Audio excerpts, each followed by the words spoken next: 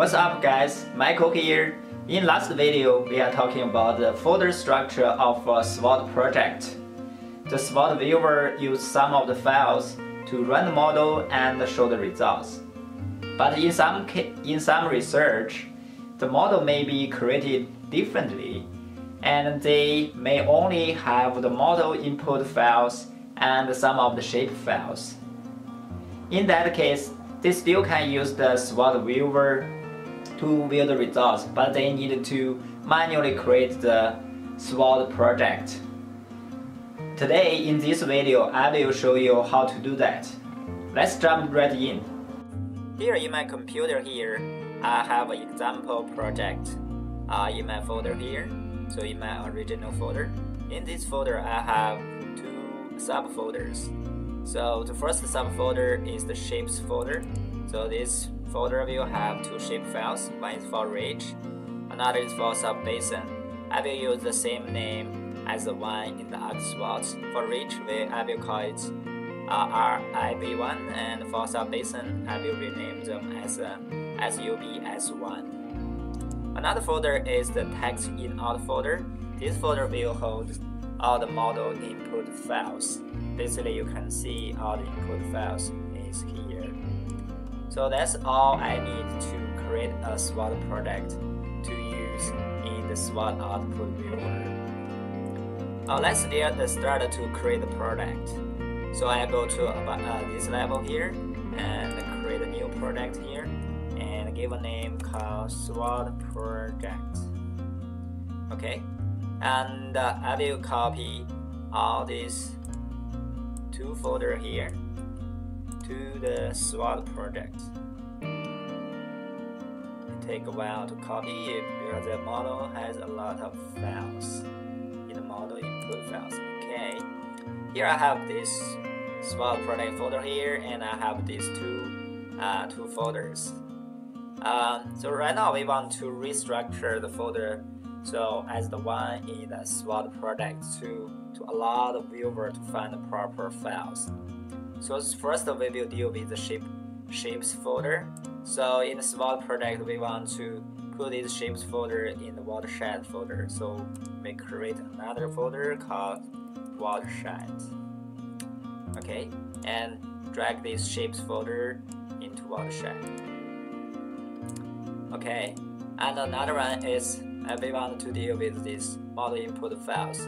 So basically, in the SWAT project, you need to have another two folders above this text in out folder. So the first level we create here, we call scenarios. Okay, and then we put this text in out into scenarios. And go to scenarios, we need to create another level. So this name here doesn't matter. So basically this will be the scenario name. So we can use the one called default one, but you can use any other name you want. So it's just the scenario name. So then I drag this text in output folder, go into that folder. Okay, so yeah, that's it. So if you go back to see, and we have here is we first have this SWAT project folder, and we create a scenario default and put text in out in this folder here, and for the shape file I put it into the watershed folder. So let's go back to the SWAT viewer and to see how we can open that. So right now I can go to this SWAT project. You can see what we have here. We have scenario, default, text in out, and watershed shape file. That's all we have.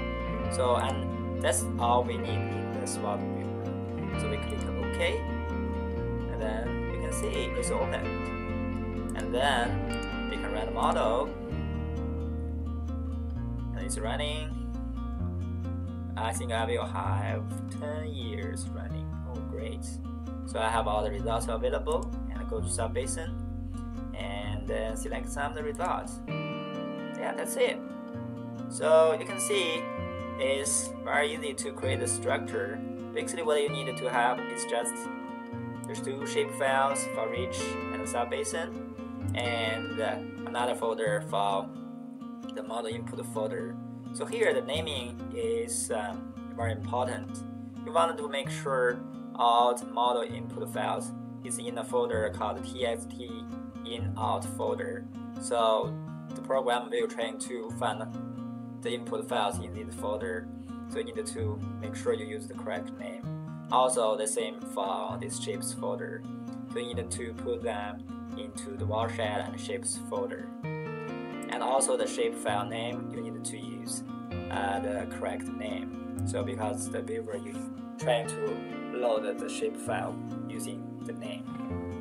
Yeah, that's it. So if you use other ways to create the SWAT model, so you can use this method to create your own SWAT project and load them into your SWAT viewer. So hope this helps you guys, and hope to see you in next video. Thank you.